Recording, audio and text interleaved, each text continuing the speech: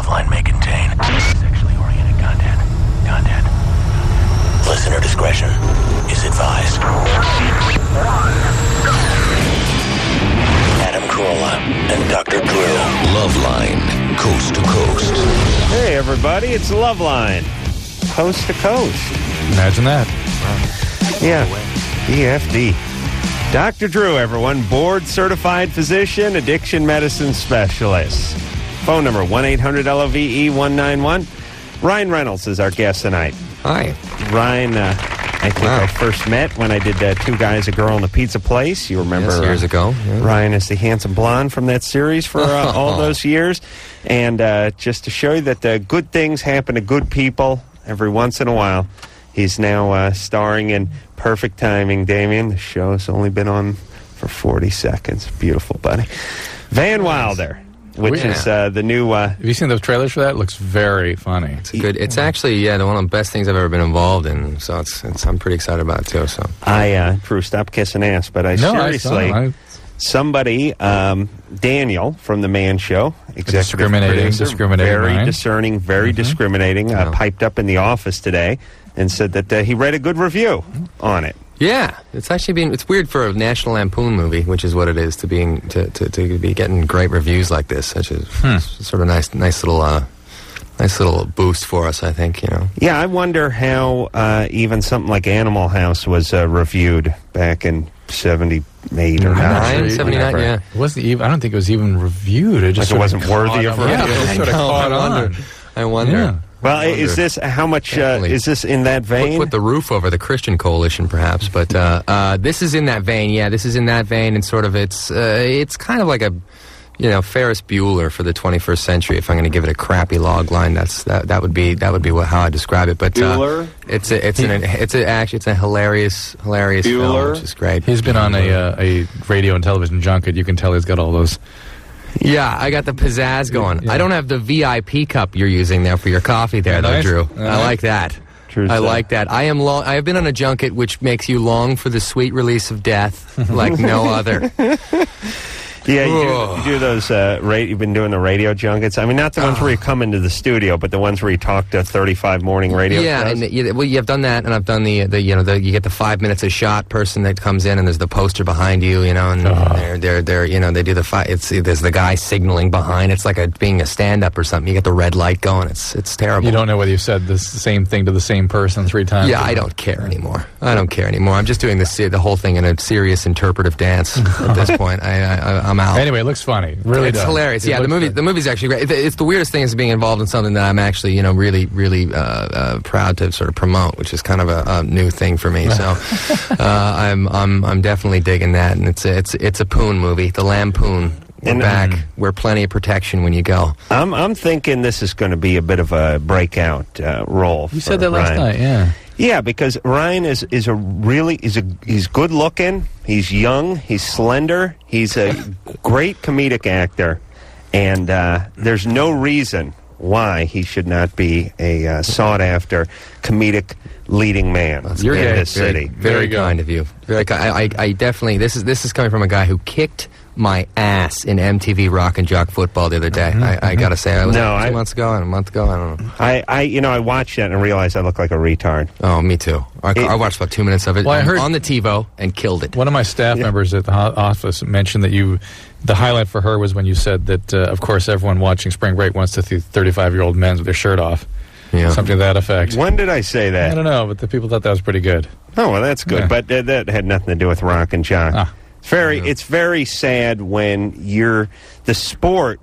I mean, actually, the only thing I ever had going for me was that I was recruited to play football at the college level. Wow. And then I go watch myself on this MTV Rock and Jock thing, and I look almost spastic, and I realize now I have nothing. I don't know. You scorched me several times. I was covering you. So you made a great defensive play. Great defensive play on me, by the way. You didn't look like Lynn Swan. No. I look like Lynn Redgrave. Well done. Well done. Done. Yeah. Thank you. That's right. I have a sense of humor. I can fall back on that. Screw the sport. Safety net. Amanda? I have a feeling, by the way, Yep. last night we ended up talking so much about gay sex. Remember this? And so a lot of the Yes. country's hearing the last night show tonight, so we're bound to talk about that again, I suspect. So prepare yourself, right? Okay. I think Adam had one line that sort of summarized the whole night, his frustration and his anger and what he really wanted to learn about. Why is it? You know, Why to is it? qualify Why is that? it always just snake eyes? And we can't ask a homo goddamn question about his asshole and get a decent answer. So Hey, that was you're a prick. That was way out of Well, context. hey, Adam, Ryan. hell, yeah, table for one. So tonight we'll tackle these Rose, highbrow dungeon. issues. Hey, you're a prick. Wow, nice. Amanda, 16. Hi. I was just wondering if, like, short guys usually have smaller dicks. Not necessarily. Not necessarily, because, No. like, all the short guys that I've been with pretty much have smaller dicks. And I'm that like, may be because the short guys you with are short because they're 12. no. You know what I'm saying? You're 16, and they may not have finished developing yet. Well, how short? How many short guys have you been with? Just like, it's not like I sleep with them. Just like, if I suck their dicks, they're real small. Oh, I see. I see. Mental Hey, note. man, where'd you go to finishing school? Yeah, I know. again? Wow, I want the number of your cotillion class. Princess Amanda. Wow. Yeah, when's the Wow. Deb Ball? Yeah. Is that coming up? Drew, how's it work? Do you have to register and you get a book of debutantes? Years and years of cotillion to get this kind of expression. Exactly. This year, walking through the line of swords. Her Just father leave crying. some etiquette book cliff notes or something. We can sort that out. Amanda? Yeah. All right, now, baby. Now, how many guys would you say this Just would be? like, I don't know, like, Oh, hold on. See if you can answer this question without saying the word dick. How many guys? 3. Ooh. Any of them named Richard? How old were these guys? One was 16, and I think the other one was 17, one was 15. Amanda, maybe you've just set the bar a little too high. I mean, maybe you think the male phallus is larger than it actually is. Maybe these guys were average size and you have greater expectations. Did you think about that? And maybe, Well, I don't know. I've sucked 4 guys' dicks before, but, like, she couldn't do it. You just one was couldn't get pretty through it, big. could you? One was big. I just wanted to get some dick. Right, but that would be 1 out of the 4. 25%. wow. Be that as it may, one of the things that you've selected for is short guys, right? Yeah. And there's something called the pubertal growth spurt that some males get later, like 16, 17, 18. And actually, those are the guys that end up taller than everybody else, oftentimes. Okay. And they also haven't finished developing yet. Here's the taller guy. How tall were you at 16? I was actually really short at Yeah. 16. See? Yeah, I hit puberty like last week. Right. The delayed pubertal growth spurt is when the penis grows and when the whole body grows up. And so you may be hitting guys early in development. Okay. Right. And how Right. short are we talking here? I mean, are we talking, what is his leg you were actually feeling? I can't handle it, Matt, anymore. It's just, Okay. I've had enough. All right, easy, Amanda. Don't get Yeah. pregnant now. Okay. And watch out for that growth spurt. Okay. Give you a pink eye. Or any other spurt. Got it. Yeah. For that. I know you Did the joke. I already, but understand. Thanks, bud. Satia. All right, Amanda. Send it out. Okay, thanks. Take care there, baby. Bye. All right. And, well, what about it, Drew? If taller guys have longer penises, and is that true? And wouldn't that make sense? And why not? I mean, taller guys have longer fingers. Do you know what I'm saying? What is different about the penis as far as any other appendage in the body? Or what would be the same? Did taller guys have longer noses? Yeah. Do you know what I'm What saying? about the fallacy of the big feet thing? Yeah. Any correlation there? Settle this once and for all. You don't know. I can't. No, I don't know. Would it be safe to say that the penis is in proportion of the body? I mean, obviously a dwarf has a smaller penis than a 7-foot guy. Would that be safe to say? No, oh, you really? better say That- I'm right come on on, this one. An achondroplastic dwarf would have a normal-sized penis. I'd like to. I don't know. I've seen a lot of dwarf porn. Really? Yeah, I mean, You've seen a lot of dwarf porn. Dwarves have normal torsos. Everything here is normal. The bones they don't grow and they limp. Just limbs. okay. Well, how about a midget? A midget would have smaller everything. Midget would so that's what I'm saying. A midget would have a smaller penis, and an NBA forward would have a larger penis. Remember we heard about Shaq? Yeah, true. What'd you hear about Shaq? That's a size, 21 there? I don't know. We heard he wasn't as big as maybe you'd picture him being. Okay, but his shoes are the size 21. Now, I'm looking down at my baby Keds, and I don't want to send out the wrong impression there, so let's just destroy this myth once Well, and look, for all. here's what I think what we're saying about Shaq. If Shaq has a 10-inch dork, he's considered small. That's my point. And In Drew, direct how proportion. long do you have to ponder this question? Because I remember that a midget penis would not be smaller than Shaq's penis, No, midgets would be. or a dwarf. What you're asking, though, Dwarfs may is not. Oh, shut up. wouldn't it be directly relative to the body, right? Yes, it would be Yeah, relative. to the Drew, body. I'm always right. You and this medical training, complete waste of time. Please, everyone listening knows I'm right. Everyone listen to me. 7-foot guy, come on. You would think, but I don't know that that's the case. All right. It's definitely not the case for dwarfs, though. Okay, I got to see some dwarf dork now. All right. See, you're going to be so wrong when we're staring down the business end of one of those dwarf dorks. Your kind of video store is just opening right now. So after the show, you Dwarf can dorks roll and on, such. Mike? Hello? Yeah, my video store's open from 10:15 till 4 in the morning. Yeah. Wow. Mike? Yeah. You're 20. What's up?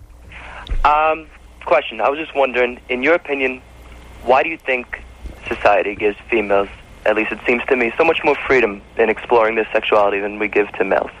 You mean in terms of exploring it with each other? Correct. Same Well, sex. you know, it's funny with the way he phrased that. It made me think that it probably works out to be about the same, because men get a ton of freedom exploring heterosexual relations without a lot of consequences, right?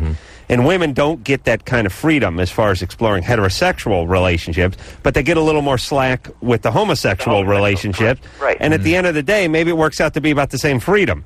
Just a little bit from different categories. Yeah, they take from part A and part B, and we stick with part A, but at the end, maybe it's the same percentage. And the other thing is that You know what I'm saying, Mike? Yeah. Something we talked about last night Not also. impressed, though, huh? No, of course not. Something else we talked about last night, though, is that men don't tend to explore. You understand what I'm saying? That men, when they're going down that path, they're going because that's their path. And if they don't choose to continue down it because they don't want to deal with it, they can't. Okay, so there you go right there. You're saying men tend to explore if they're going down that path, definitely? They don't return, is what you're saying. They tend to, you know what I mean? It's more of a commitment when they start going down that It's path. more of one of those trap doors to hell, But women rather than a slow rope women- It's ladder. a snowball effect. Forget the societal influences. Women just have more fluidity with their sexuality. Men tend to be either one way or the other. And if Right. they're one way, they have real difficulty imagining being another. Is that alpha issue? Or? Yeah, men have more fetishes than women too, That's which is true. if a guy is a pedophile, he likes kids, there's not a lot of flexibility there. If he likes big jugs, like real men, there's not a lot of flexibility there. And if he wants to dress in women's clothing, there's not a lot of flexibility there. While women can easily go from, that guy, I really didn't think he was so cute until he became my friend. And then I got very attracted to him. He's a nice, men, no, don't do that. Or you can have quiet nights godlessly masturbating to dwarf porn. Yeah. Hello. Drew, please, with Shaq and the dwarf and the same penis. How dare you. Jack, Yeah, you're 35. yes I am. What's up?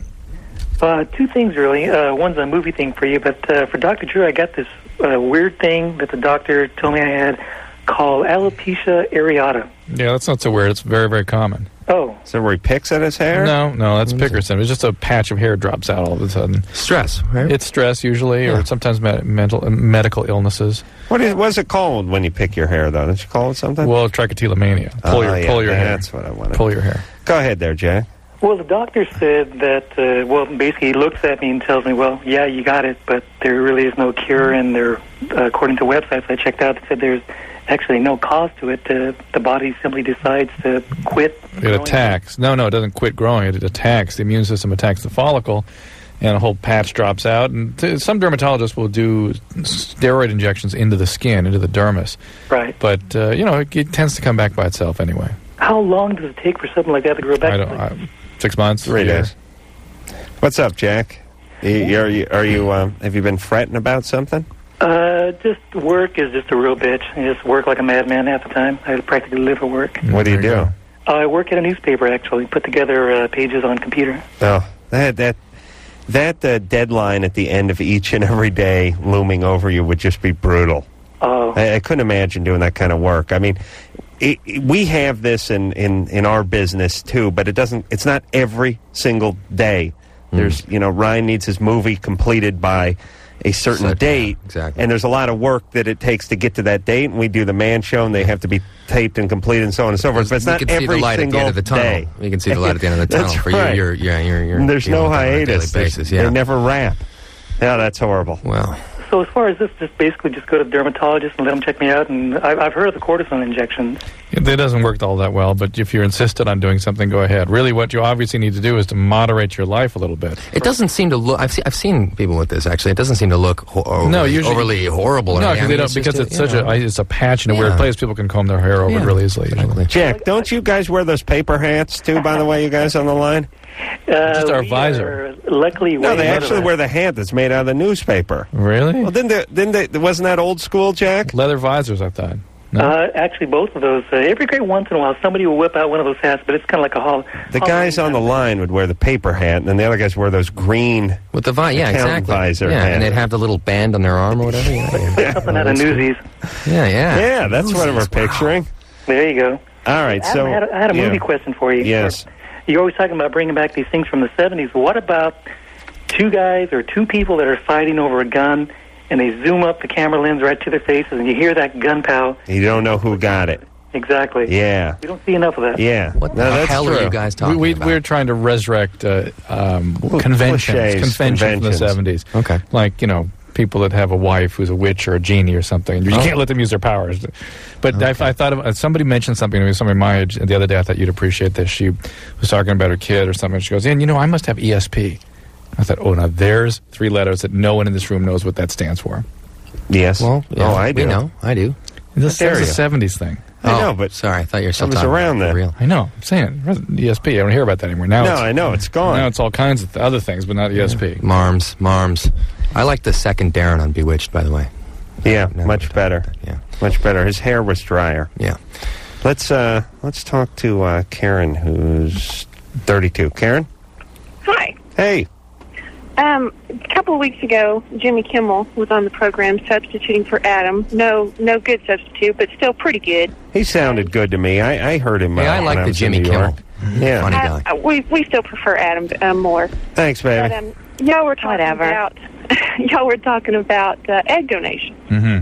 And I think the general question that was going around was between y'all was what it was like to go through one. I've been through 2 of them.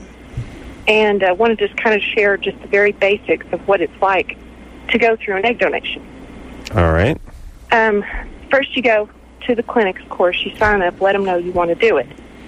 Then all right, hold on a second. Do you sign your name or you put your Social Security number? Yes. Now, do you have to give your phone number? You go in, you fill out an application. Oh, okay. Adam, write that down. Application. Go to clinic. Oh, shut up, Drew. Come on. There's only room for one prick on this show. Get to the part where they harvest the egg, please. Well, once you get chosen by a couple regarding your profile, and the clinic calls you, lets you know, you go in and you get. They told me it was almost $4,000 worth of hormone drugs. That's over the next 3 weeks, something like 3 times a day, you give yourself injections. Right. Well, listen, Karen, this is how they harvest eggs in anybody. It's not as though just because you were donating. This is a standard procedure. Right. Okay. All right. So you stimulate the ovaries, you take the GnRH, and you harvest. Right. Okay. What kind of harvesting did you have? Did you go through the vaginal wall, or did you have a laparoscopy? They went vaginally. Okay. Inside, was that painful or unpleasant? Actually, they put you out for it, and it only takes about 30 minutes. But once I woke up, I was kind of nauseous, and then also for the next few days, I was very uncomfortable in my, the area of my uterus, my ovaries. Okay. Why did you donate these eggs, or did you sell them, or how does that work? Partially for the money, partially for, I'm very fertile. I already had 2 children since this. Mm-hmm. And, it makes you feel good to be able to do something like that for someone who can't have children. Right. So you donated them for the money. Partially for the money. Right. I think if the money was not a factor, they wouldn't even offer it. But I think they know that money makes a difference. Right. All right. How much can you get? And does that depend on your pedigree? I think it depends on the city you're in. I have talked to other people about it, and I've heard, like, out in California where y'all are, they get a lot more. Here in Denver, right. The first donation is, you can only donate up to 3 times. It's for anyone at any time, at any clinic. It's something about the increase. How much did you get for it? The first donation, you get $3,000. The second and third donations, you get $3,500 for each. Whoa, that's a lot of cash, though, for that. Think about dropping an egg. A woman pays. You do pay taxes on it, though, but it's a different tax bracket than you pay on your regular income because it's not considered a guaranteed income. I see. You pay. Oh, it's not guaranteed, meaning There's no. You can't sit there and know that someone will definitely pick you. Oh, somebody has to pick you. So Right. I see. Oh, in order for you to get the... Well, hold on a second. She got $3,500.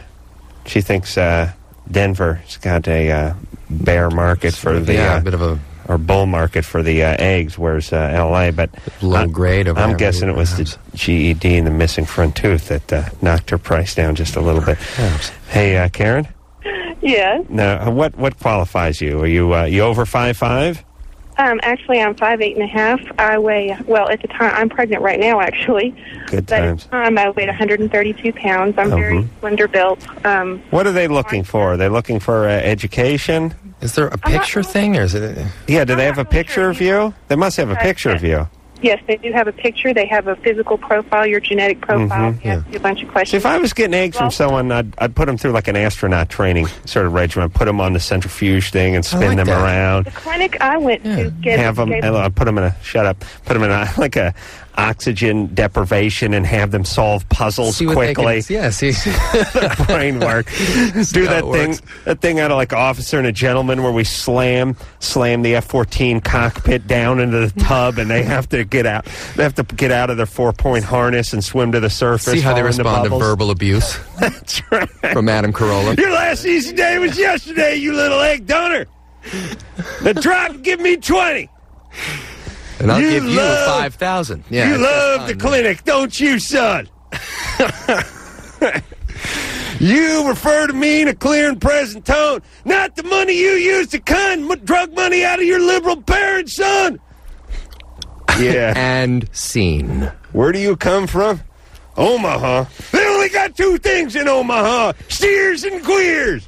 Wait a minute. What rhymes with lesbian? What animal rhymes with lesbian? Thespian? No. Hey. All right. I want you to address me in a clear and present tone, not the voice you use to con drug money off of your liberal parents. Thank you. The clinic I went to gave us something called the MMPI. I bet Dr. Drew knows what that is. It's a personality profile, basically. I Correct. see. It's like 600 true-false questions. Right. And that's probably more to see if you can tolerate the egg donating procedure. To see if you can make a mountain out of mashed potatoes. Well, they Be interesting. All right, Karen. So you got 2 kids and 1 on the way. Same husband? Yes. All right, baby. All right. Good times. And is he selling his sperm, or is it just you who's family? the breadwinner? No, just me. All right, baby. Wow. Take care of yourself. Well, thank you. Thanks for for the calling. call. Bye. Yeah, I don't know what would that freak you out at all? I mean, obviously we're not women, we don't have eggs, but morally, is that? I'm not bothered by it, but I'm trying to think if I would be freaked out. Not morally, but it's freaky to think that you might run across someone that reminds you of your kids in some explicit that's way. What I think too. Like, I mean, whoa, because that is the deal, right? I mean, basically, you donate your eggs; they are injected into someone else. Yeah, your and brain that person is growing your child. Yeah, the brain does this weird thing with that. It's like you want to go get it. Then you want to go. Yeah, I go to the whole other level of that thing in Alien that it's just not yours, and it's just flying out of you. Stomach? Yeah, I don't know. I just think it's not your DNA. Is that what a C-section's like, Drew? Oh, absolutely. They hold you down on a table when they're eating space bars and Tang, and this thing flies out of your belly. Oh, yeah. Well, I had an ex-girlfriend that did that face thing, metaphorically, of course, but really, yeah, did the alien face? Yeah, it's good stuff. Hey, Drew. Good times there. Forgot what I was going to ask. Well, here's the thing: you need the sperm, so it's sort of like half done, and it'll never be exactly like your kids because obviously the husband is not the same. But it still could be enough that it could be weird. All right, agreed. We'll take a little break. Ryan Reynolds is our guest tonight. Van Wilder's coming out on the 5th of April. It's supposed to be good. We'll be back.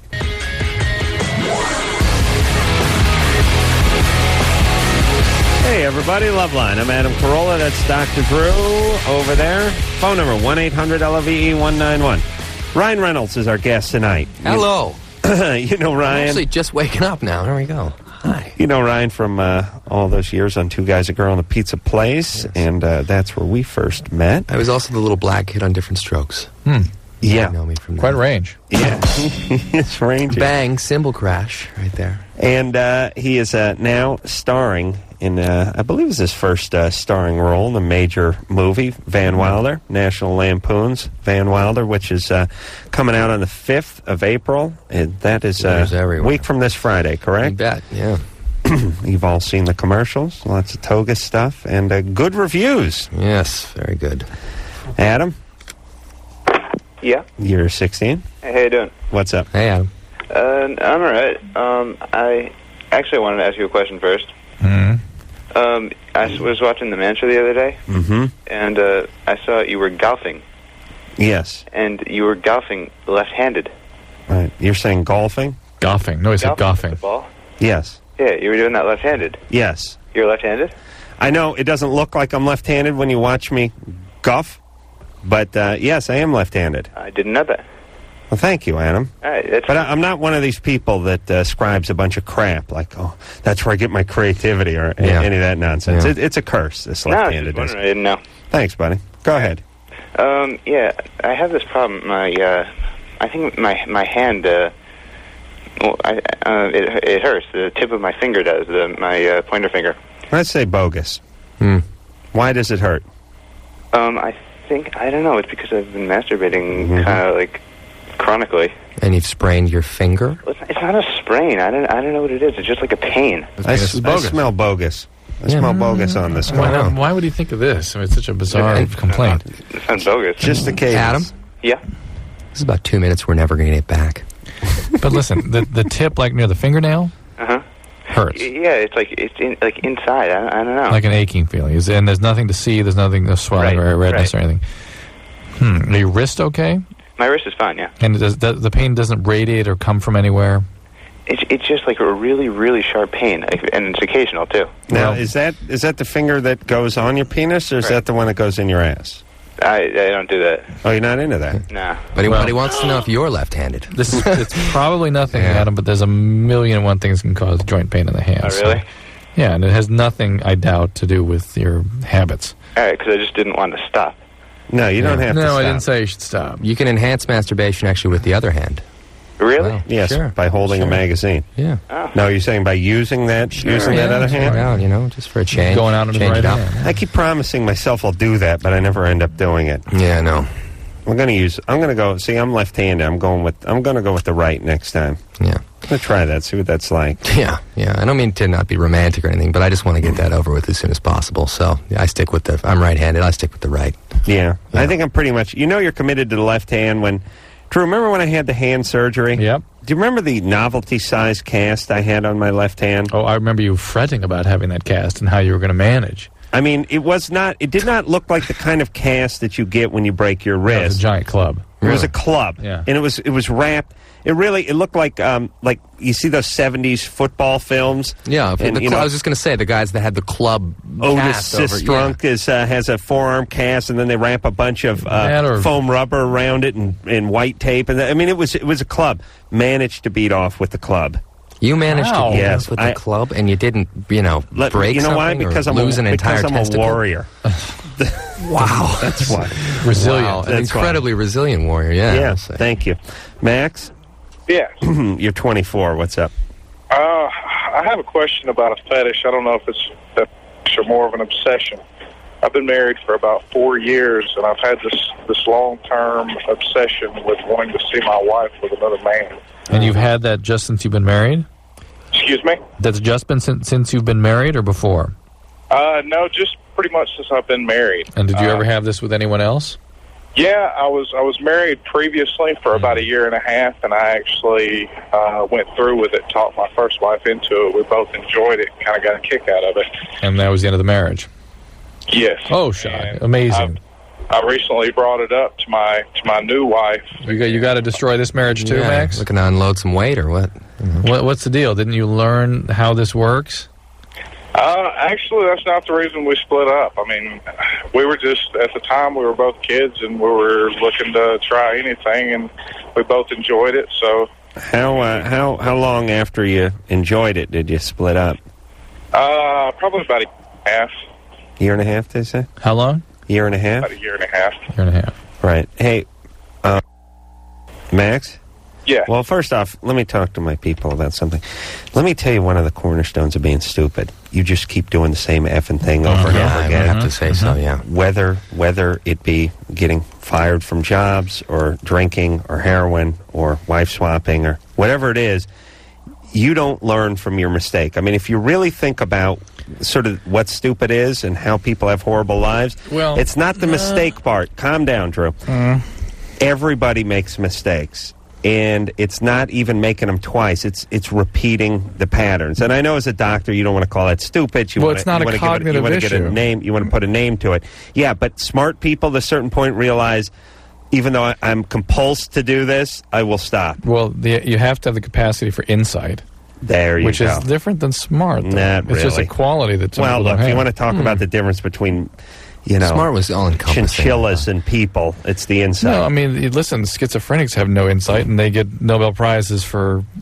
Drew, you're watching too many movies. But that's we're true. plugging Van Wilder tonight. Yeah. You understand? But the point is that insight is a separate neurologic function that people do or don't have. And it has to do with... I was just reading some stuff about this tonight, with the way they're taught to match emotions with their parents early in life.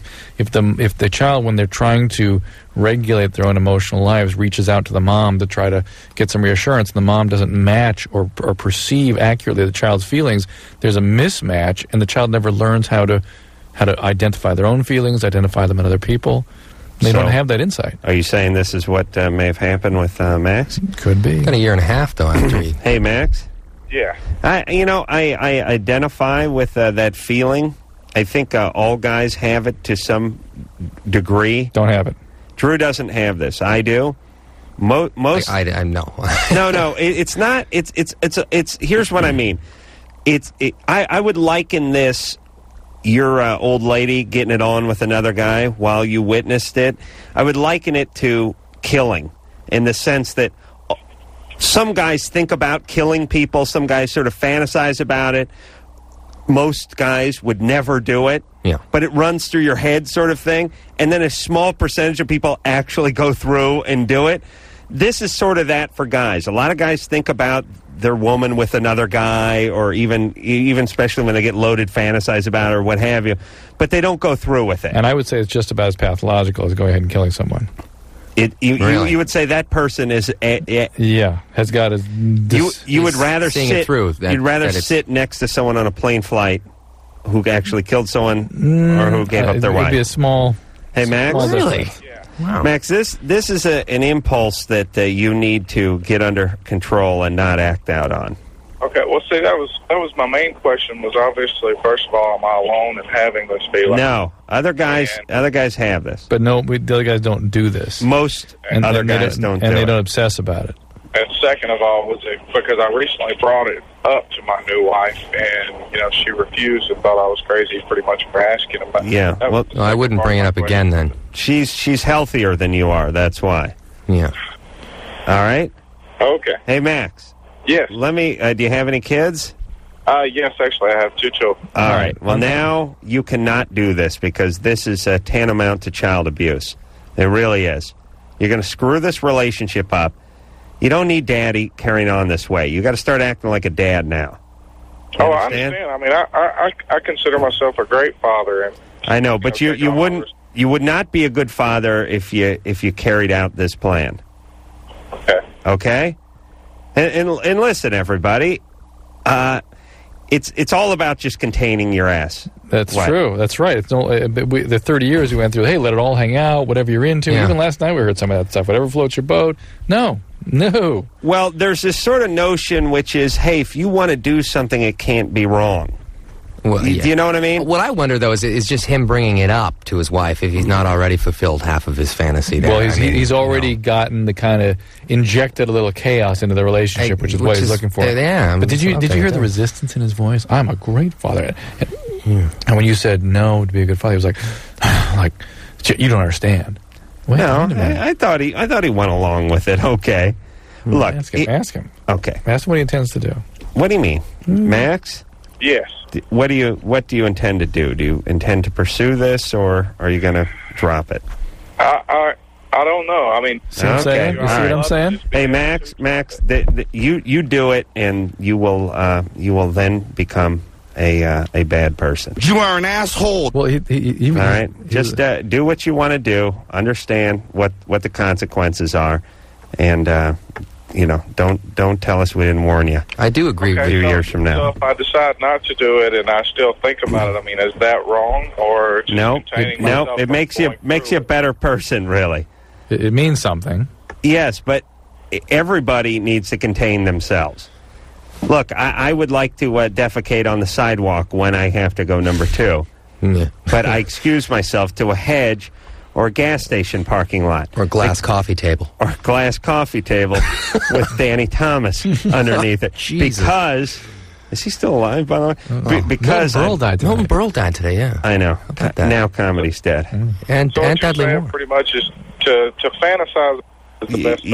Yes. Fantasy. That's right. That's right. Now, let me say this. There's a sort of notion which is, hey, if you're not hurting anybody physically, then Two consenting adults. And 2 consenting adults agree to it, then chase your muse, man, and do whatever you want. Well, here's the deal. It's the 2 consenting adults, and a lot of people would argue, I mean, chronologically they're adults, emotionally they're not adults, and there's 2 kids whose lives they're putting in serious psychological jeopardy That's right. here. You got That's a right. delicate ecosystem No, he's that is working with. absolutely He's gonna screw that up. That is right, Absolutely. And look, you want to know what successful people do? And then I'll stop being so preachy. They don't do everything they want to do all along the way. There is a huge problem in this country understanding the difference between self-will, me doing it because I want to, and freedom. When you are acting out BS like this guy is, that is not self-will. That is a slave. I mean, Andrea Yates was self-willed. She didn't want to take her medications. She didn't want to go to a psychiatric hospital. She relinquished her freedom because of all that, and now 5 kids are dead. This guy is screwing up equally as badly. Right. Because of maybe his self-will. not quite as equally. Well, but it might get there. where he... well, he's only got the 2 kids, so still could never be as bad as You're right. Couldn't be as fine. Andrea. Okay. Yeah. Okay. We're going to take a little break. Ryan Reynolds is our guest tonight. Everyone should have alliteration in their names. It's so much easier. Yeah, my middle name's Rodney, actually, as well. Oh, really? Yeah, frightening, isn't it? Yeah, it works perfectly, Rodney though. Reynolds, yeah. Drew, Dr. Drew. Yeah, that's Yeah, good. DD, I'm like All right, we'll take a quick break. We'll be right back. Hey, everybody, Loveline. I'm Adam. That's Dr. Drew over there. Ryan Reynolds is our guest tonight. I think Ryan's the first guest ever to pick the mic up like we do. Yeah, Really? he's a cool I'm customer. trying to be like the pros here. I'm definitely trying to be like the pros. It's actually very comfortable resting. Well, It's yeah, nicely heavy. and you're tired. You're working all day. Yeah, Doing- synapses are not firing the way they should. That's why we're drinking coffee here. He's doing The legal Coke. real big promotion for Van Wilder, which is coming out on the 5th. A week from this Friday, National Lampoons, and has been doing the radio junket, probably And probably on the TV. morning at Good times and 6, probably on, yeah. But the other thing he did was, he was telling us the thing where he sits in a booth with the poster behind him and E.T. and Access this is- yeah. Hollywood and the cameras come in one they after get another. like the 5-minute rapid And then fire. local news from Shreveport and Omaha, right? Yeah. Everybody comes through and Yeah. get their... Also known as B material at that point. And, You're on the B material. Is on at like 6:45 this morning with Boomer and the Nudge. Yeah. Coming to you from Nesta. Hey, Nudge, get over. Hey, what's up there, man? Ryan Reynolds coming out there. He's Van Wilder. I tell you, this flick looks real funny. I haven't seen it or read anything about it. I tell you, it looks hilarious right now. Come on, it's going to weather report out there. And I'll tell you what.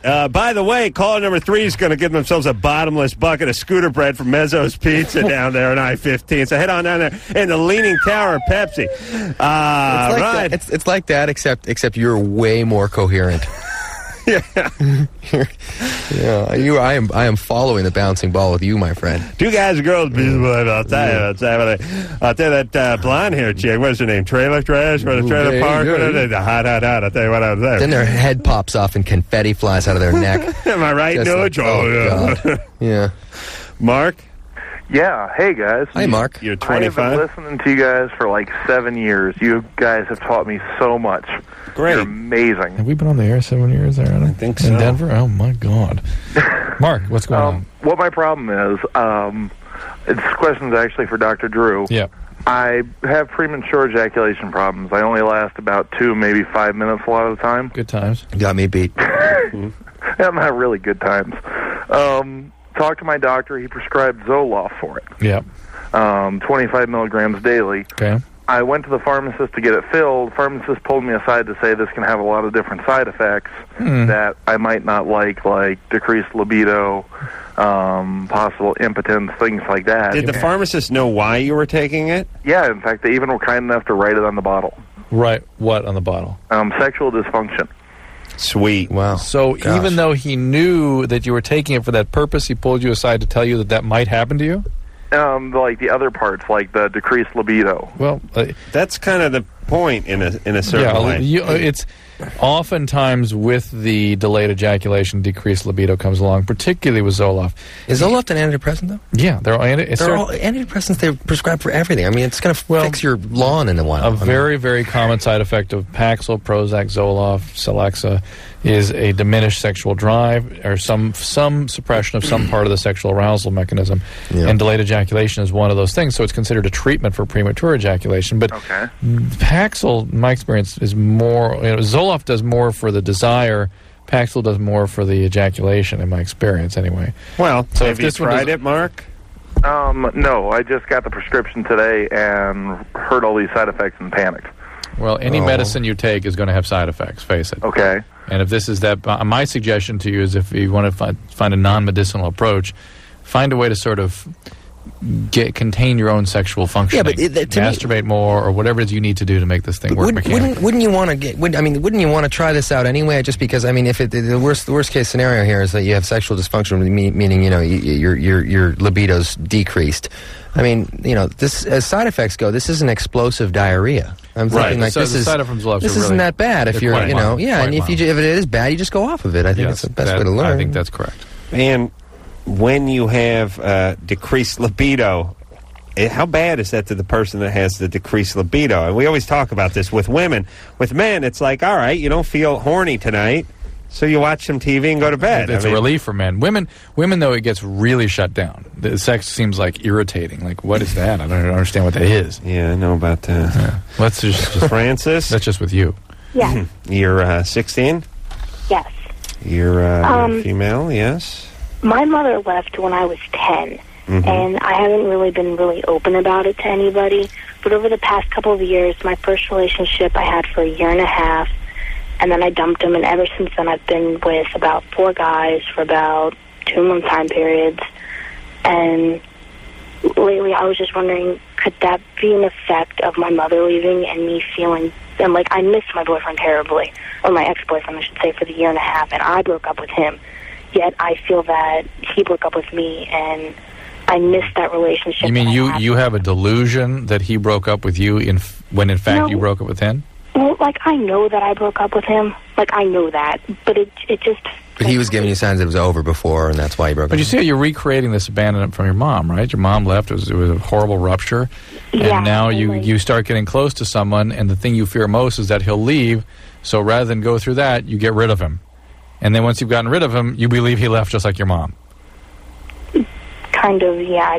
I know that I did that. I understand. I know what this is a time for therapy, Francis. You really got to get out of this cycle. I had that when she left, but I got out of it because I was like, there's no point in it. Yeah, you got out, you suppressed it, and now you're acting it out with your relationships. And when you you're going one of two ways. You're with lots of people you don't care about as a way of trying to mask any kind of real connection, or you make a real connection and then you sabotage it. Yeah, another question.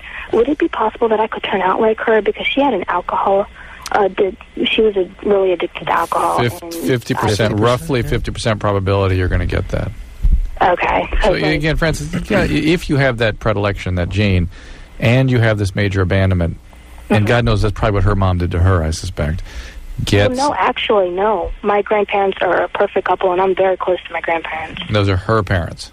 Yeah, they're her parents. Where is she now? Why hasn't she been in your life? your mom? As far as I know, I think she's in California, but she doesn't keep in contact with You know us what? at all. Not perfect parents. No way. Something's up. Yeah, something's up with her parents. Well, But I mean, I don't know. My grandparents don't talk to me about that much, but I know that she was a troublemaker when she was my age. all right, well, they're good grandparents anyway, and that's nice. But you need to get some professional help to get this sort of dealt with, so it doesn't become a chronic feature of your relationship. Stay away from the booze if you know that. If you know that you have a predisposition. I've just tried it over the past couple of weeks, and now it just seems that All right. I want to do Francis, it again. get help. All right, this isn't going to stop unless you get a real relationship going, and you're going to sabotage the ones you have with boys. So you need a therapist. All right. Thank you. All right, baby. Take care of yourself. All right, thanks. Yeah. What do you think, Zoloft? Yeah. Wouldn't hurt. I don't know. I got a hangnail. I'm taking it for that. The boyfriend is 21 and lasts about a minute. Just on that topic. Just finish that topic Really? out. Yeah. All right. Hey, Lisa. Yeah. Give him some Zoloft. Give me some Zoloft? You heard that call? Maybe you didn't hear the call. We had a call. Okay. Yeah. What's going on with your boyfriend? It looks just like Equal. What's up with your boyfriend? When we have sex, he lasts about a minute. What was that? I don't know, but it was painful. So let's just tell her with her on hold. Is he troubled by this? Are you asking me? Yeah, I will need to know if it's something he's willing to work on. I'm guessing he is. Drew, why don't we you need to talk to give the him. goddamn answer like he's willing to work on it. The thing is, he needs to probably masturbate more. Actually, Okay. he needs to learn how to master his own sexual function. And look, he better learn to give her good oral. Yeah. Because that's the only salvation. That's the other here, thing. because this is not going to work. I meant that too. Yeah. Okay. We'll take a quick break. Ryan Reynolds is our guest tonight. We'll be right back.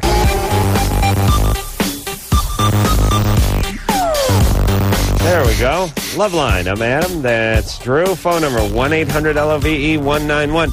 Pat O'Brien will be in here tomorrow night. Oh, for the love of God. You know from, he's writing our demo. Yeah.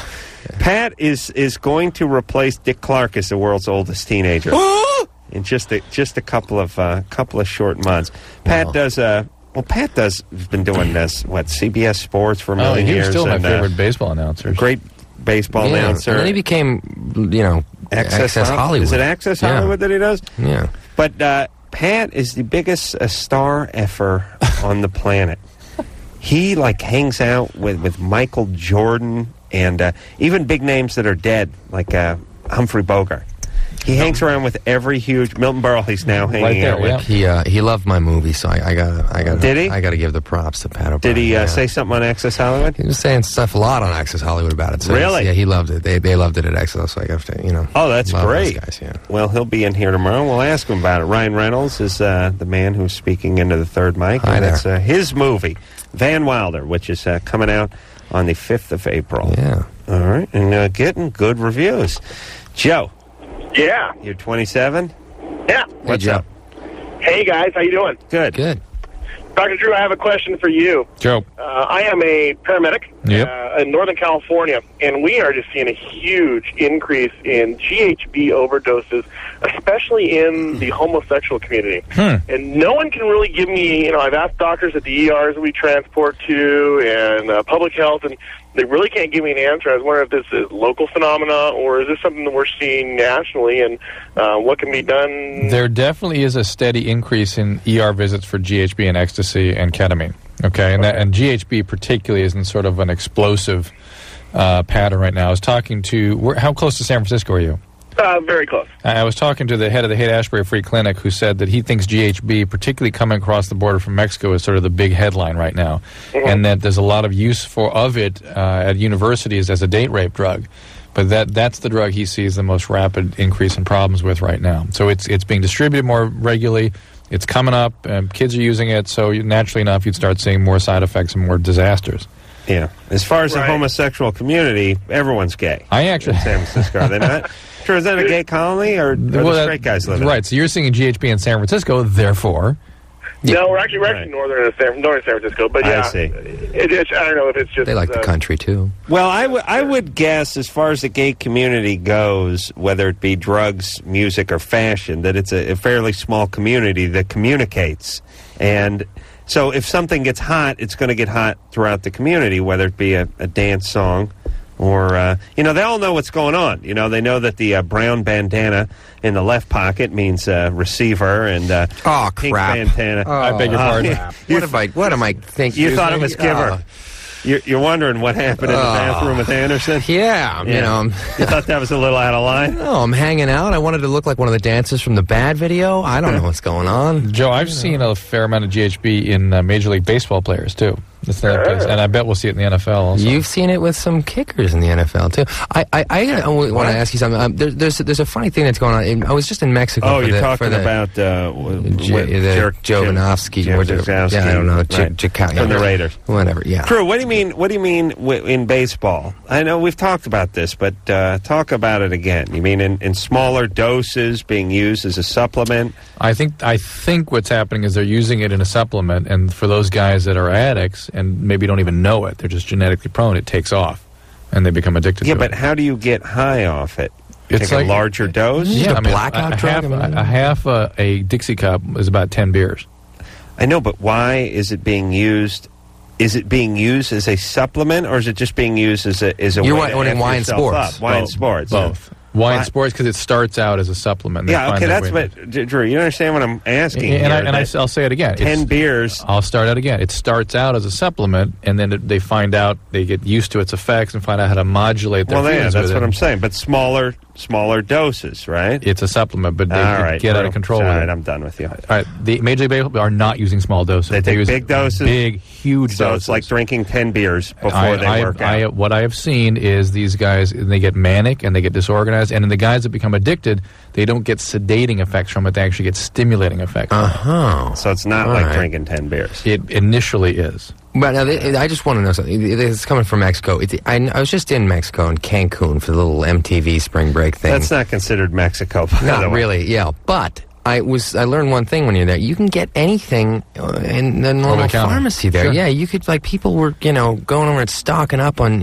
anything that the FDA would just find horrifying. Adam wants to do that here. Yeah. Adam thinks we should do that. Just do that here. I'd like to open... Well, here's what I'm saying. They have Mexican food stands here. Yeah. How about I open a Mexican pharmacy? Oh, that's nice. We'd actually bring some Mexican authorities further up north, because they taught me that fists aren't just for fighting. The reality is, you probably could do that like on an Indian reservation or something. I bet you could. That would be good. I'd like to open. Here's what I'd like to do. Oh my God! I'd like to get some land on an Indian reservation and open a fireworks and pharmacy / casino. Fireworks, pharmacy, and casinos. I'd put slot machines out there, but I would sell like M80s and Valium. And then you can bet your Valium in some. And I would sell a Valium bomb where I took like a cherry bomb and I just covered it with Valium. And what you did is you throw a party, just blow it up in the living room, and everyone got effed up. Oh my God! Yeah. That's I could go for that. Oh. Kara? Uh-huh. Yeah, you think living in a lawless community is bad, but it has its perks, like the fireworks and the prescription drugs. Kara? Uh-huh. Or Kara? You're, or Kara? Kara, uh-huh. Oh, Kara, you're 28. What's up? Yeah, hi. I just want to know what's going on with Dr. Drew's issues he has with best friends. I have no issues with it. There's something that came up last night. With what? Best friends. I could see how you could think I would. I was referring to something Adam had said and trying to remind him what his take on best friends had been, that it was something that it was primarily a function of childhood and proximity to people you just spend a lot of time around. The old BFF. And that most people don't have, they don't identify good friends as this is my best friend. That's not something that people in adulthood typically identify. Right.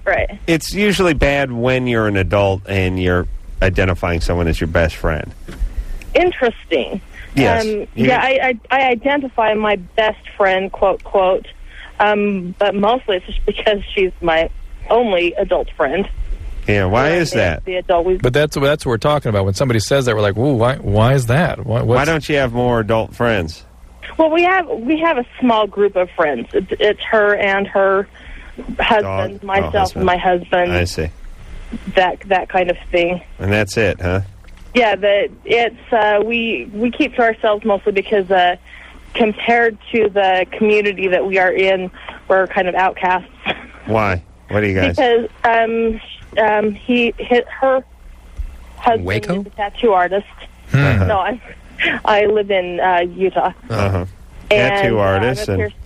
Excuse me? And you guys are, what, like into Santeria or something? Utah's a very reserved state. Very. Are you guys not LDS?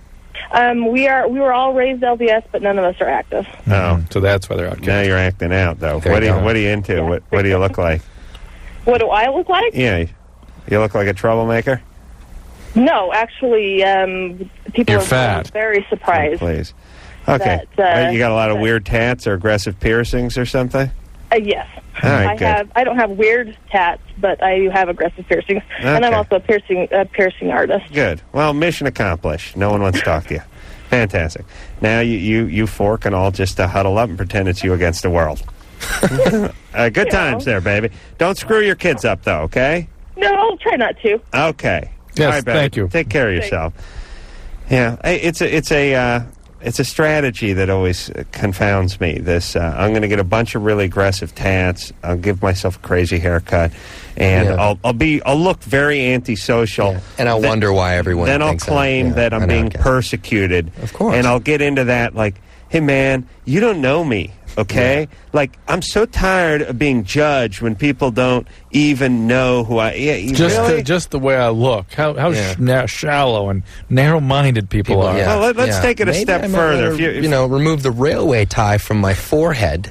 If you put a Klansman's hood on, you might be judged. And if you got the little teardrop tattoo that suggests you've done some time, you might be judged. Be prepared. Not even to be judged. Not even judged. Just perceived as something. Not even judging. Just I don't think judging is such a negative term, though. I mean, judging suggests you're coming from a higher place and looking down. It's not that. It's just it's a Klansman. That's what that is. Well, let's say you're being assessed. Yeah, right. Assessment. Because it's an assessment. Here's the deal, everybody. First off, if people didn't do that, you'd have no need to put the bone through your nose and get the aggressive piercings. You understand? So don't blame them for doing what you need them to do in order to fulfill your sort of fantasy life. I will never forget being on a tube in London, those little subway, they call it the tube, sitting there in the middle of the night, taking the thing back to where I was staying, and there was a guy with, I'm not kidding you, maybe 35 piercings in his face, just random, like through the cheek, through the nose, through the eyeball, just everything. And I'll never forget, I'm staring at him, and we're the only ones in this car, and he looks at me and he goes, "What?" And all I can say is, "Well, come on." The entire exchange was that. And I mean, that is just a perfect example of that. I mean, what do you expect? I mean, you've got more metal in your face than I do in my entire vehicle. Right. I mean, of course I'm going to be I saw a guy in Cuba that had so many piercings. It looks like fish scales, like That's layered what I saw tattoos. Too. I know, I couldn't have amazing. Is that tattoos or piercings? Piercings, I beg your pardon. It was like layered. Like it looks one like on top a tribal of the other. rite of passage. It's less than a fashion statement. Yes. Here's the thing, everybody. Not everyone is going to take the time to get to know the real you. We'll just assume you're effed up by what you've shown us. And number two, this is what human beings do innately. I mean, when you're walking down the street and a dog starts coming your way, you immediately decide, is the tail wagging? What breed of dog is it? Does it look like it's cared for, or does it look like a stray dog? Is it resemble like a dingo, or is it Old Yeller? This is a survival tactic that I believe all human beings do all the time, whether it's survival or a sexual tactic. We cannot stop assessing whatever's put before us, and we're looking for something either we can hump, beat up, or flee from. For me, it's all three. I'd like to hump them, beat them up, and then flee. But this is what we do. And when Fight or flight? Is that what we're talking about? Hump, beat up, or fight. Hump, beat up, or fight. Right, wow. But when you're covered with described college, we have mere seconds to make an assessment, and you will be assessed just like you assess everyone else. But again, the ones with the piercings and whatnot have trouble assessing other people's emotional experiences. They can't accept what happens in you in relation to what they're putting out. Well, the guy with the 100 piercings in his face has those partially because he wants to sit in a subway car in the middle of the night and go, what? But his whole ability to reach into the world and attune to other people's feelings impaired. It's just impaired. Right. And that, and you can't swim with that much metal in your head. No, sink right to the bottom. Hopefully not. Esther, Hello? you're 21. Yes. What's up? I have a question for Dr. Drew. When I was a little girl, I caught my dad cheating on my mom. How old were you? I was like 10, I think. How'd you do that? Well, I just walked into the... Well, we were having a party, and I walked into the room, and he was with one of my mom's friends. And doing what? They weren't having sex. They were just kissing and stuff, but I told my mom immediately. See, that's why I would keep a tranquilizer gun in the nightstand. Just right in the back of the neck.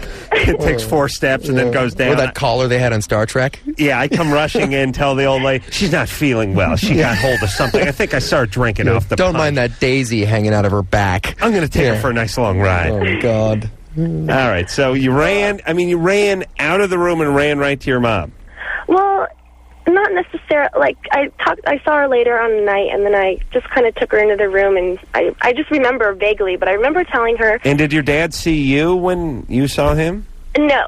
No, okay. They weren't facing me, so I just left the room. Okay. And so, ever since then, well, not ever since then, but since I've started to have, like, more in-depth relationships with guys, I have, like, an extreme inability to trust them. Sure. And, I ruin, like, really good relationships, I think, because of it. But I just wanted to know, like, if therapy would help, or... It would help, because it's a very simple equation here, which is, hey, cut it out. You have good insight. You know what's going on here. You identify the feelings. Cut it out. Right. But the problem is you're going to choose to cut it out with the guy that's going to be the untrustworthy one. That's the one she's going to get involved with, and he's going to cheat. Yeah. I've said it once. I'll say it 1,000 times. Women are wired emotionally like Fiats. They're horrible. Their wiring is horrible. They can did not just make that analogy. Yes, they can take almost nothing. No resilience. They blow fuses. I would have gone with Fiero, but that's just me. I was thinking of Lancia, but that may be a little too obscure, little esoteric for our audience. But the point is a 10-year-old boy would have seen this and it would have been water off a goose's ass. Do you know what I mean? Might have taken a little. Little stutter step, and it wouldn't have affected his relationships. Right, he would. He would have been a little pissed off, and it would have, been a little. And I suppose if it had resulted in the fracture in his family, it would have had a lot of implications. But he wouldn't be quite as entrenched in the kinds of behavioral patterns as Esther is. Right. And so, look, you just cut it out and try to make sure it's a guy that is in fact trustworthy. And if you can't, then that's time for therapy. Yeah, but wait, a follow-up question to Esther. Esther. Yeah. That was my first girlfriend's name, Esther, but she insists on being called Esty. Do you get called Esty? No, never. She's the one whose kitchen you caught on fire, right? Yeah, Esther. Nice. I mean, Esty. You don't see a lot of people under the age of 60 called Esther these days. I like the name, though. It's her name. Yeah, very good, Drew. Nice name. Kids, when you don't smoke pot, that's what you can do. I barely remember her name. So, Esther, did your parents inevitably divorce? They split up for a little while, but then they got back together, and they've been together ever since. Did you feel responsible at all? Now that I look back on it, I kind of do, but I know it was for the better because, I don't know, I feel like my mom should have known. Okay. All right, so listen, your parents are still together. Right. They're 45 years old and still together, right? Right. And they had a little separation, a little bump in the road. There's another thing. You did what you wanted to do. You feel okay with the decision. Why do you have to be a mess? How old were they when this all went down? They were probably in their early 30s. Okay. All right. Okay. Yeah, All right, baby. Okay. Don't be so screwed up. All right. All right, take care. Bye, Esther. All right. Sounded cute. I liked Esther. A good time. Huh? Good times. Michelle? Yes. You're 32? Yes. What's up? Hi, Adam. Hi, Dr. Drew. Hi, Ryan. Hi, how are you? Okay. I'm a little nervous about this. Okay. We're gentle. Good. I'm having a troubled marriage. No. I'm married 10-plus years. Mm-hmm. And we've attempted counseling before. What does that mean?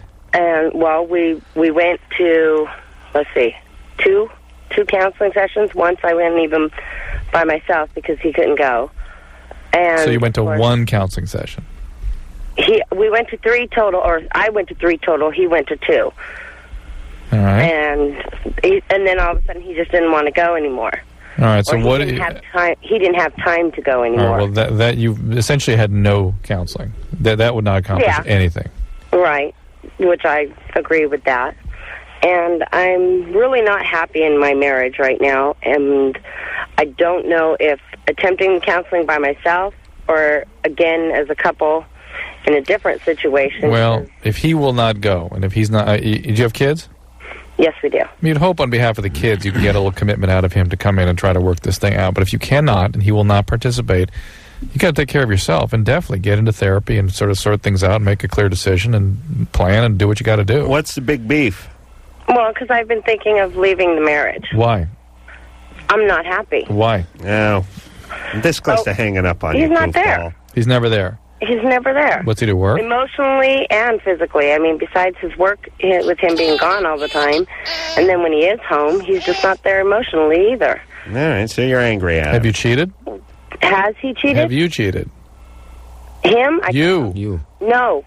But I've been approached to go out with people, and I tell them I can't, I'm married, but I've, wanted to go out with them, thinking, could this be the person I maybe should be with instead? And I'm just being stupid, sticking in this is when women cheat, right here. She's on that cusp. Yeah. Yes, exactly. Yeah. Hey, Michelle? Are you close by? Or? Yeah. Where are you calling from? Where? Did you bounce back from the kids, or are you still a little... And, Michelle, look, you're angry at the guy. God. Jeez, you're angry at all guys. You're angry, well, baby. That's also how women are wild, You're going right? to screw those kids up. Yeah, they get angry. They get angry at their guy. They hate everyone. That's what No, all men. Just men, not women. Yeah. No, but they never did like women, so it works fine. Now they hate men, too. So there's no creature on the planet that they like. Hey, okay, baby, for the sake of the kids, you got to take care of this. And let him know that, hey, this is it. Because guys... TikTok? Guys don't hear that. Yeah, they really don't get what that means when you say you're not available. They don't know what that means. Well, last time we started the counseling, that's what I said. I said, I can't take this anymore. This is it. So he said, okay, then I'll go to counseling with you. We did those 3 sessions, and that was it. Does he want to make the marriage work? I think he says it in words. Right. I don't know if he does sounds emotionally. comfortable. And he says he loves me, but yet he's not there. Yeah. And, and he always puts his work first. Yeah. What's he do? He's an electrician. Okay. All right, there, babe. Now, look, everyone goes through these problems, all right? And you tell him you're serious. Let him know you're serious about leaving.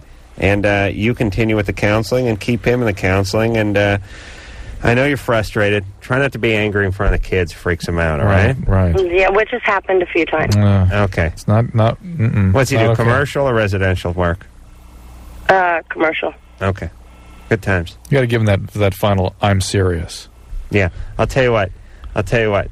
You tell him next time he starts giving you a hard time, you yell.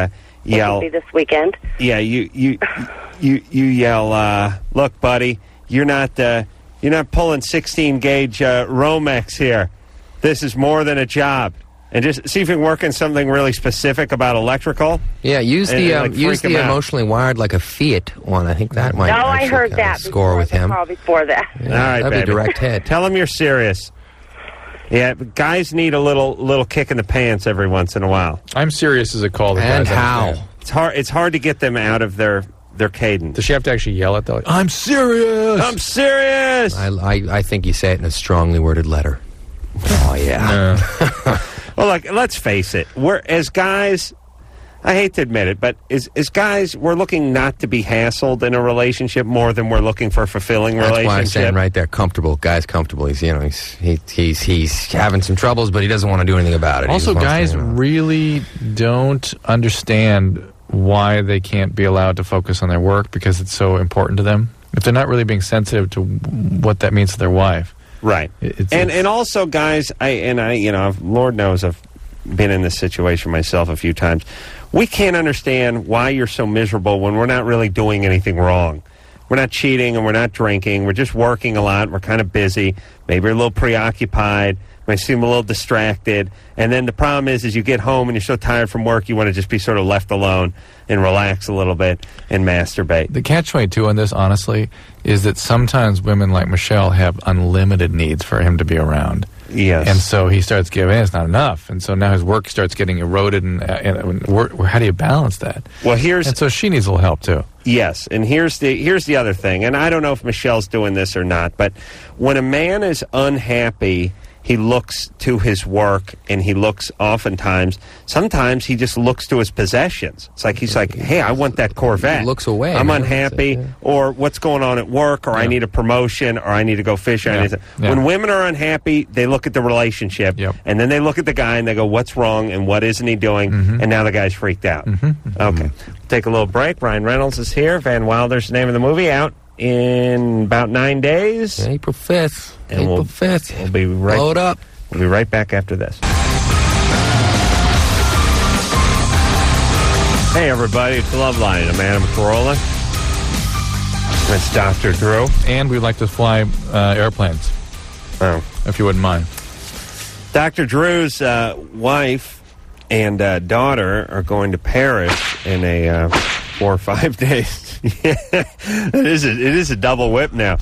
Actually, the double Anderson is 3 whips because the wife is 2 whips, and then Pauline and the daughter. When was the last time you saw my daughter? It's been a little while. Give me 4. Oh, really? Oh, yeah. Listen, Drew, I don't. Oh! You're all serious. I don't know. Oh, yeah. Oh. I don't know what to do. I mean, like, what do you do? Here's a situation. Ryan Reynolds is our guest, by the way. Van Wilder's the name of the movie. National Lampoon's Van Wilder. You've seen the commercials. Oh, don't get up. Good reviews coming out a week from this Friday. But, Drew, what do you do as a kid when you have so much opportunity and the word is yes to many things? Yeah. And how do you establish discipline or how do you establish maybe even just a sort of compass, and not moral compass, but like just a sort of relative thing? You know, like I was saying to my partner Jimmy, whose son, he has a 8-year-old son. He's a great kid, but he gets whatever he wants whenever he wants it. And Christmas was coming up, and I could remember going nuts, counting the minutes, the seconds, the hours, till Christmas arrived because I never got anything. And then you'd get the handlebars of a bicycle. Yeah, I didn't get that much during Christmas either, but it was my one chance for a score. It was like you're living in prison, and twice a year, one is your birthday and the other is Christmas, someone brings you a cake, I completely relate to that. Christmas was like the Mardi Gras for me. Yeah, it was bonanza. Like I finally get something. I don't care what it is. Right, like when you grow up in a poor family or a cheap family, or in Drew's case with the cheap family and everything, you have two times a year you get presents, Christmas and your birthday, and that's it. You didn't get much during the other, or maybe nothing. Yeah. Now, I was saying, commenting about Jimmy's son, which is Christmas that big a deal when you just sort of get what you want anyway? I mean, I know he looks forward to Christmas. I mean, is Jimmy giving him, 3 times the stuff that he would give him normally on a Christmas? There's no doubt he looks forward to Christmas, like any kid would. But for me, it was more than look forward to. Yeah, it was it was it. Yeah. And I said, look, if you didn't get him some video game that, let's say, he asked Santa for, a week later, he'd get it when you guys were over at Costco or something, just shopping. He'd say, I want that, and you'd throw it in the bag. Yeah. So how big a deal is it? We try not to do that. Oh, you don't? No. You mean get Jimmy's kid stuff? We try not to give Jimmy's it's hard not to give. Why are you punishing Kevin? Is a cute kid. Why are you punishing Kevin that way? But no, we don't. It's like, hey, you want it? Save your money. You can buy it. Yeah, but you give them $80 a week allowance, right? No, we have this whole star system. Well, like you're taking your boys out. You're going to 3 baseball games. Yeah. They've been out. Well, that's the piece that's interesting. They're out on the field at Dodger Stadium. They're going backstage everywhere. I mean, what do you look forward to? That's the part that I don't know. And you can no longer. I'm not cursing the kids. Yeah, I know what you mean. I love the boys like they're my own. But now you can't just go to a ball game. You got to get out onto the field and actually Well, would it be less about taking them to these wonderful things and more about just instilling perspective in them? I mean, just saying, look, this is something special that you're going to. I tried to get that. Like we went on a trip to South America with a group of very powerful people who we met the president of every country we went to, including Fidel Castro. We're standing there with Fidel Castro. I'm going, and they're going, he's boring. I thought, hey, that's fine. Yes, he is boring, but just don't forget that you were here. Yeah, don't you'll understand someday. These kids are 8. They met Fidel. I was 16 before I met Fidel Castro. Do you understand? No, 17. 17, but it was my junior year. That's right. 17 years old before I met Fidel Castro. These kids were barely into the second grade. And my sort of message to them is if you want to, if this is kind of stuff that makes you happy, look at these people who are able to go on these trips, and they run businesses, they do well at school, and this is you want to strive for that. Great, good, enjoy. All right, their life's going to be one big letdown. Yeah, no doubt. One big bad seats. Nice. They get jobs like a pharmacist or something to live in a nice condo somewhere. Ryan, how old are you? I was just thinking about this. I'm 25. I think he's 25. 25. Think about that. I know. He's ruined, too. He's going to London, visiting. How many times you met Fidel Castro? How many times have I met Fidel Castro? Yeah, 6 and where were you at 25, Adam? Think about yourself at 25. All right, well, I'll tell you, we'll take this call, and I will, you guys talk this call, and I will try to figure out, when's your birthday? October 23rd. October 23rd. 76. All right, 76. So you'll be 26 October 23rd. Well, yeah. Correct? All right. Talk to this call. I'm going to figure out where I was at 25. I was in my 4th year of medical school. Okay, wow. talk to the call, please. Willie? Yes. What's up, Hey, Willie, how are you? I'm all right. What's going on? Not much. Just I was just going to ask some advice because we were sitting at dinner one night with my wife and her parents, and all of a sudden her dad just said we should have some fun sometime. No. Oh, that's BS. Please, Willie. Please. Come on now. What's BS? Have some fun sometime? Liar, whore, and you know it. I'm trying to figure out where I was at 25 and a half. I still know you're lying. Yeah. Oh, I'm lying? Miniature golf? Now you're really lying. No way. Well, see, my wife and her parents want to have a foursome, and I don't know what to do. All right. Oh, I see. Yeah. Well, for a minute I thought he was lying, but now I see. Now that you reiterate the same question, I know you can't be lying. See, that was the fun. I didn't know what he meant by fun, and then he elaborated during dinner. Yeah, but we knew what you mean by a foursome with the kids. And that's basically why we're saying that's BS. What would be in it for you there, Willie? Well, I've always liked her mom. She knew that. Oh, wow. Yeah, and then her dad just, I don't know why her dad brought it up, but how old is her mom? Her mom's 53. Nice. Wow, that's a all right, well, you better hit that, because you break her hip in another few years. Yeah, no, time's a wasting. So, do you guys think I should go through with it? Yeah. Willie, this is such BS, please. No. It's not BS. All right, what? Come to Iowa and you can join, too. Yeah, right. Oh, wow. All right, hold on. Now I believe you. See Now if that I you can mentioned get that red eye. Now that you mentioned that. Yeah, now I'm coming out. Wow. All right there, buddy boy. Good times. Yeah. All right. Let's see. 19, I would have been, I think at 25 and a half, it would have been, it would have been 1990 for me, right? Okay. Yeah, 1990, 25 and a half. Living in a one-bedroom in North Hollywood. Stripper girlfriend had left me, I believe. Esty? No. She'd left me years before in junior high. Oh, okay. Still licking my wounds from that point. Driving. What's his name again? I forget now. Lindsay to Hounslow. No, she was from Hounslow. I see. Yeah. You actually had a stripper girlfriend, like an actual current regular stripper girlfriend? That's where I met her. He went and I went and extracted her from the strip club. You did, bar. fresh off the pole, just brought her in, and there we go. I had to bring the pole with me. Oh, really? I had to break the pole off. I actually have a pole kit in the car, which is ironic that you bring that up now.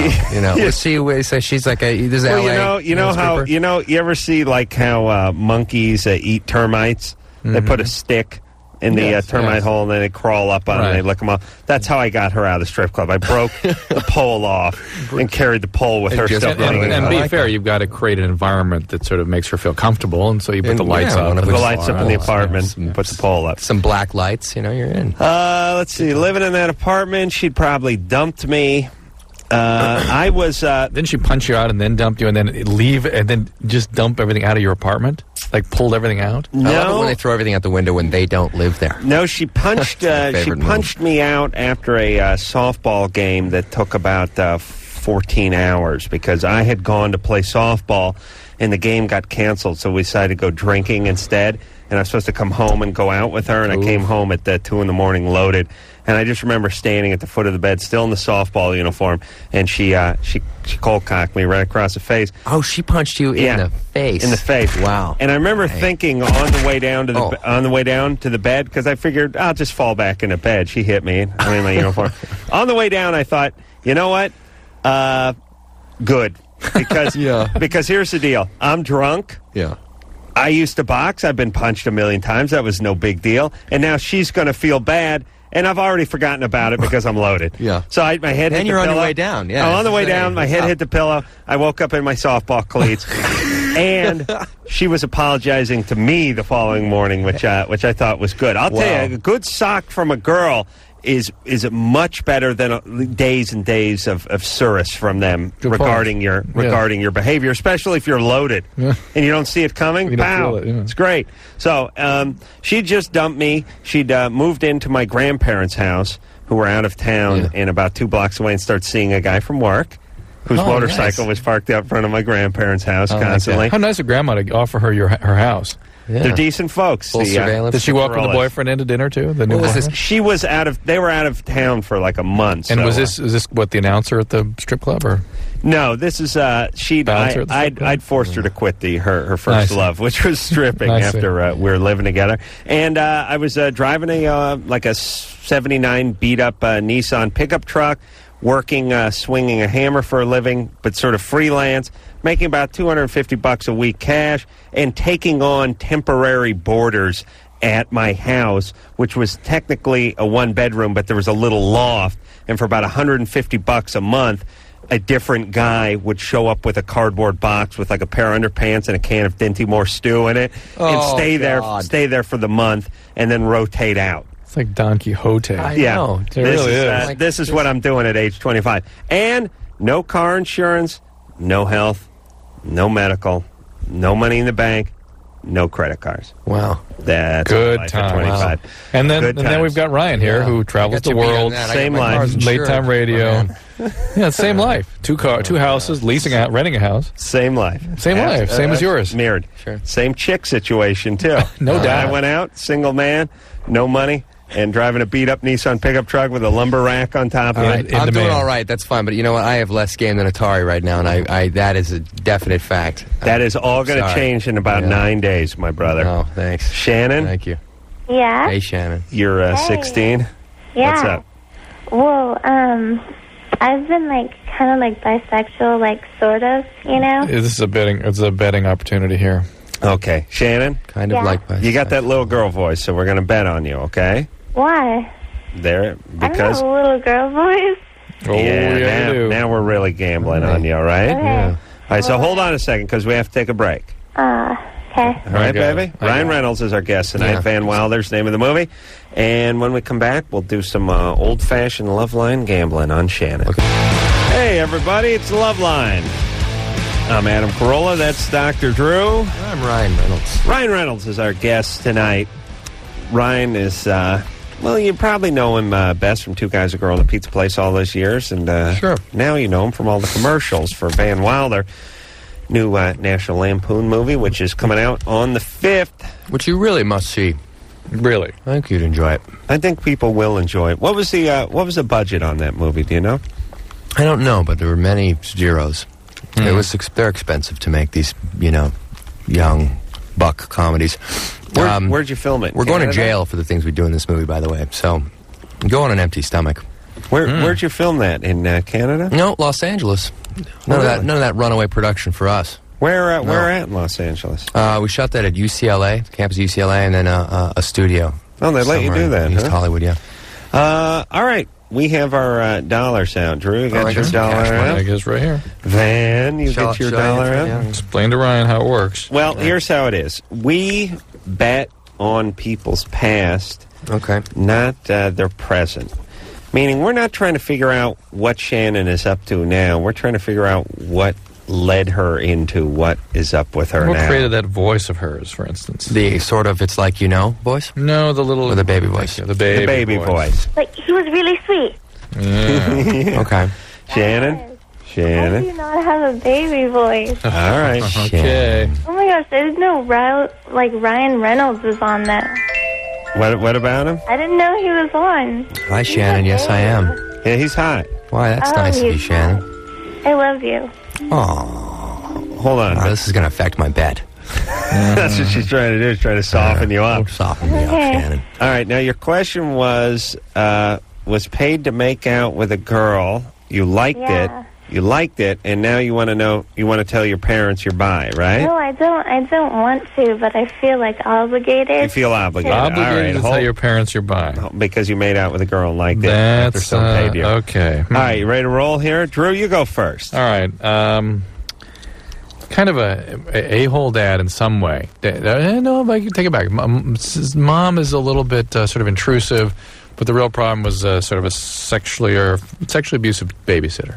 How about Interesting. Female or male? female. How about that? Female sexually How about abusive that? babysitter. Little twist. Okay. Really? I'm going to go with the payback to dad. I'm going to go with mom and dad together. Mm-hmm. Oh, you're going with that too? Because this is a little bit of a stretch this day and age. Could be if mom and dad aren't still together. Stepdad showed up early and is the dad. Workaholic, prick, and a little payback, a little hatred for dad, and I'm going to go with a little sexual abuse from. You got with that voice, you got to go sexual abuse. I know. I go sexual abuse, but who did it? Older stepbrother? No, outside of the family. A teenage boy when she was 6 years old. Okay, good. Like a cousin or something, or something like that. Could be something like that. I was going with cousin. I was going with cousin. Now you may. I'm saying I don't want to coach you, but you may want to go with something straight. Because she may not admit to something. First, I think she's reading Penthouse Forum for us live on the air. I'd like to double down on Drew's bet, because he is the trained. No. I'm here. Just guessing. Here. Although I'm actually gonna go against the grain anyway and just say that she's we're just straight up. This is literally just she's a short story. She's acting out for us, and I think that's about it. No wholesale abuse. Yeah, there's no wholesale. I actually will be willing to bet that she's from a very strict family, like there's an element of conservative. Right. All right, Shannon. Yeah. All right, let's. You're so off. It's horrible. Oh, it is. Okay, I was never. But I wasn't. Was I, Shannon? I was never abused. All right. And my dad's a little bit strict. My mom is not at all. And I was like a street punk. Okay. Street when punk. I was younger. Now, how did that happen? Like, I ran away a lot. Okay. Now, no one ever hit you in the home? No one ever struck you? Well, I had like a stepdad that was kind of an asshole or a butthole. Oh, what did he do to you? Bourbon. A-hole. I'm sorry. What did he do to you? Well, he didn't really do anything to me because he liked me, but he did a lot to my sister and my dog. Your dog? And my mom. Well, the dog had it coming, but what did he do to your sister, your mom, and your dog? He used to like hurt them a lot, like kick them in the head, and like he kidnapped my mom, and he went to jail for like 7 years for it. For He just got out. kidnapping the dog or your mom? Mom. My mom. Your mom. And where's your real dad? He's around. I go like back and forth between my parents, mostly my dad. And why did he leave? Where did my dad leave? Why did your dad leave your mom? Because my mom when they were married, my mom got pregnant with another guy's baby. When they were married? Because both my parents are like really light-skinned and like Swedish and stuff, and my little sister is like Italian-looking, so he could tell that it was. Wow. Who is the alcoholic here? Which of them? No alcoholics. Had to be some drinking going on. Somebody. All this behavior, please. None. All right, now and then when you were out, how old were you when you hit the street as a punk?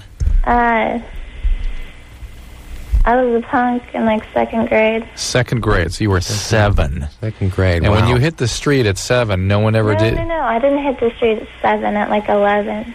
All right, you hit the street at 11. Ladies and gentlemen, Tatum O'Neill. No one ever did anything sexual to you when you were 10, 11? Well, Well, I didn't, like, start doing stuff till I was, like, 13. But no one ever tried anything with you before? Yeah, of course they tried stuff. But Okay, how old were you when all that business first started? Like, what do you mean on business? When people started trying to do things to you, how old were you when they started?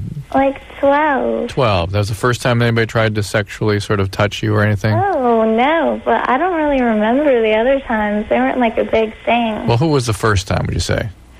Oh, my sister's friends. Your sister's friend. Her guy friends do stuff. How old were you when that all went down? I don't know, like 10.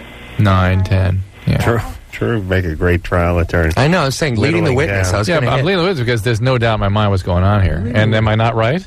No, This is like an episode of Leave It to Beaver. listen. I'm sorry. This started with her saying we're both way off to what sounding like being raised in a Cuisinart. Yeah. I mean, in fact, with us being exactly right on. No, not. I don't know exactly, but the point is you would be better off if what we said happened rather than what actually happened with the running away and the abusive, stepdad who did time for terrorizing the family and kidnapping mom and your sister's friends coming on to you at 10 years old and physical abuse. And listen, this is what we were hearing in your voice, baby. Shannon. This is what we heard. We could hear that there was an extreme arrest in your development from all this trauma. You're a trauma survivor. Oh, that's my development isn't suffering. I'm developed. Yeah, you have breasts, but your mind is not as far along as your rack. Really? Which is true with most women. But Shannon, baby, listen, we got to wrap it up. This bisexuality is all about not knowing what you are, who you are, and the desire to tell your parents is a desire to create more chaos and to get back at them in an aggressive way. If you want to do something to help yourself, get some help with all this. You really got to figure. Should I tell them? Don't tell them anything. No. You tell them I just got expelled from school. Okay. Tell them you'd like to get some therapy. You want to get help. They want to like know all the stuff about me because they haven't like taken the time. All right. Well, then you get a therapist, a family therapist, and you sit down in a safe environment with a professional that can observe this process, and you let them have it. That's fine. And listen, parents who screw over their kids in a huge way, you get exactly what you deserve. You get a screwed up handful of a kid. You want that heterosexual kid who's going to have grandkids for you and get a nice job working with computers.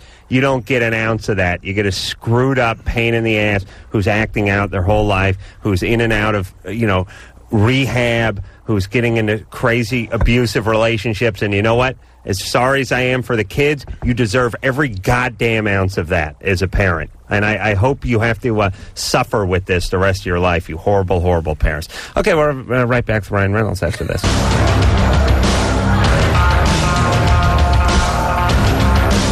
All right there, folks. That's the end of the show. I want to thank Ryan Reynolds for coming in here. Thank you. And just being the success could not happen to a nicer guy. Well, thank you very much. Don't get up. Ryan is a great guy and a talent, and we encourage everyone who's listening to go out and see Van Wilder, the new National Lampoon movie, which is coming out 1 week from this Friday. So you will not be disappointed. Check it out. Mazel tov is what I have to say. Cheers. Very much. Cheers. As a man who's mistaken as a Jew every once in a while. Oh, nice. So, actually, it is Passover. When I was driving the mini pickup truck and living with the stripper, there was no allegations of Judaism there. Now that I'm in comedy and I drive the BMW, now I'm a Jew. Yeah. All right. So until next time, this is Adam Kroll for Dr. Drew saying mahalo. Just like, it's not like I sleep with them. Just like if I suck their dicks, they're real small. This has been Loveline. The opinions expressed on this show are not necessarily those of the staff, management, sponsors, or this station. The producer for Loveline is Ann Wilkins Ingle. Loveline is a presentation of Westwood One Entertainment.